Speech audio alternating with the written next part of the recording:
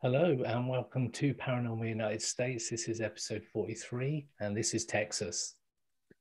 Yeah, and we are going to Southeast Texas to a place known as the Big Thicket, Okay.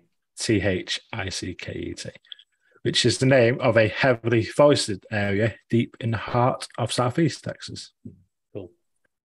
The thicket was once over 1 million acres in size, according to some estimates, comprised of dense woodlands described as a convergence of eastern hardwood forests, prairies, and the Gulf coastal plains. This is before the lumber and oil industries reduced the thicket to a patchwork of its former self. The region was composed of dense vegetation, populated by bears, wolves, panthers, and a remarkable variety of unique plants. It was also a perfect place to hide. Although criminals and scofflaws used the thicket to escape local law enforcement throughout the region's early history of Anglo settlement, the thicket's most renowned fugitives were Confederate deserters during the Civil War. Soldiers wanting to avoid the battle took to the woods, living off the land, often trading goods with locals while evading authority, which was never a popular entity in the thicket. No one liked the sheriffs or anyone being around there. No.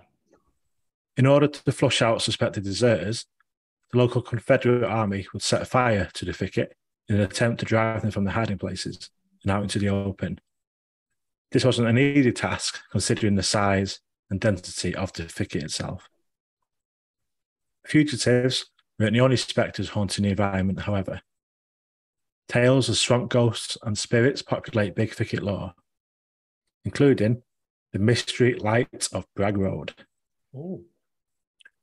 Near to Saratoga, the ghost light, also known as the Big Thicket ghost light or the Saratoga light, is said to appear along a dirt road running through the thicket, swaying to and fro in the hands of a spirit railroad worker, decapitated on the railroad tracks which used to run over the road in the early 20th century. Wow. The rails were taken up in 1934, and it was after this that the ghost lights began their appearances. So it's a little bit similar to the Hessdalen lights. Yeah. And it's been seeing different colours. It appears like advance and recede, according to Wim.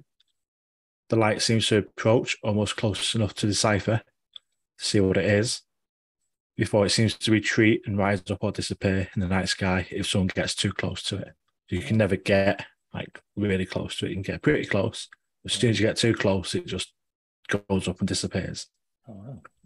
The light, which has been known to change colour from white to yellow and even to red or green, has also been known to come very close to cars driving down the road, even skimming over the hood of the car. Oh, wow. The local community has leaned into the legend, even erecting informative plaques and renaming a portion of the road Ghost Road Scenic Drive. At several points during the 1980s and 1990s, the local government put forward proposals to cut timber on the road, which were blocked by the citizens who wanted to maintain the integrity of the ghost road. As with many other ghost light sites, several attempts have been made to debunk the lights as car headlights or even swamp gas from the surrounding swamps. I think in this picture, you can see the swampland. Yeah. It's going throughout a lot of the thicket.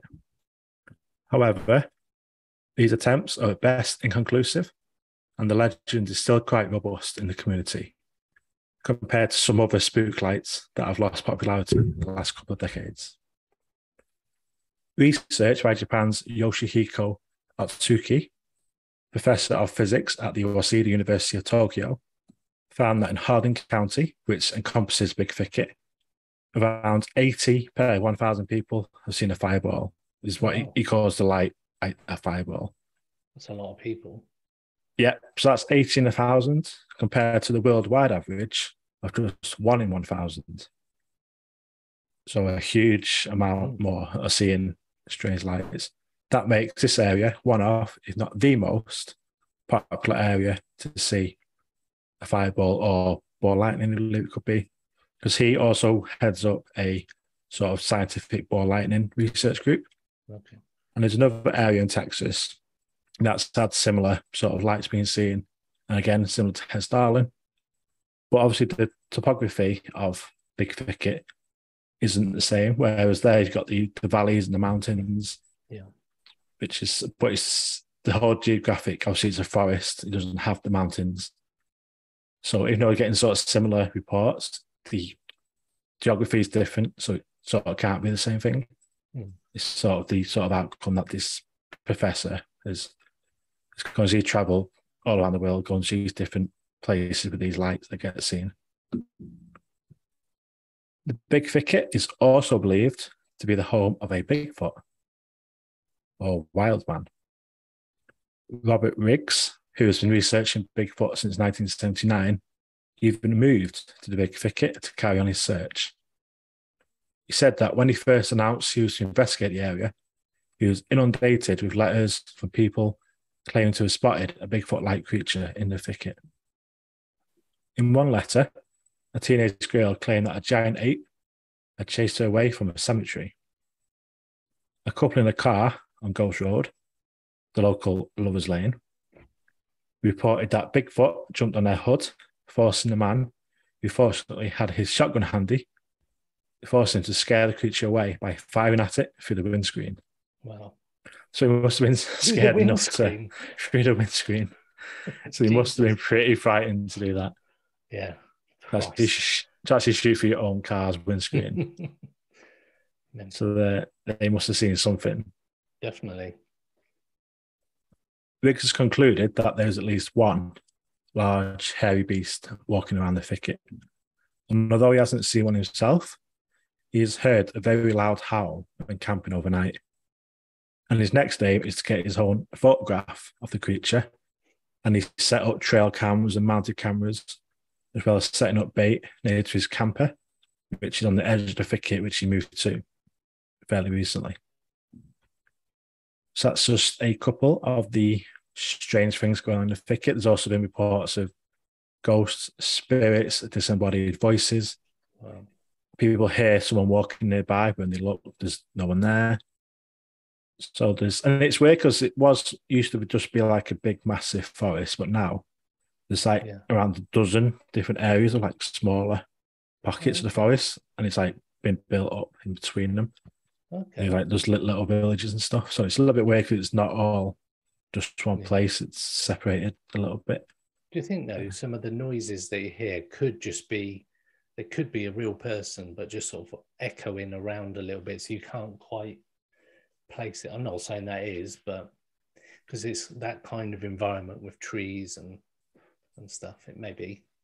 Yeah, could be. Of course, and a hairy man could be a hairy man. Could be going for a walk in the woods. Yeah, could be.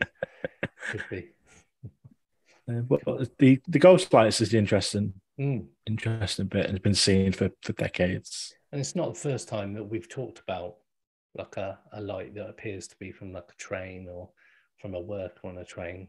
We've talked about that before, and on a particular sort of road in the US, similar type things. Yeah, that's the Moonville Tunnel has Ohio's got you see like a lantern coming towards you, and then when you get close, it disappears. Yeah. So interesting though. I like that. It seems quite a weird place. I don't know if I'd go there because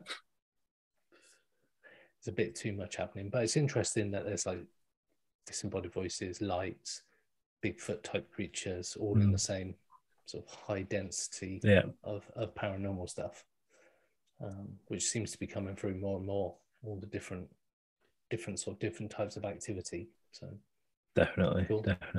So that was Paranormal United States, episode 43, Texas.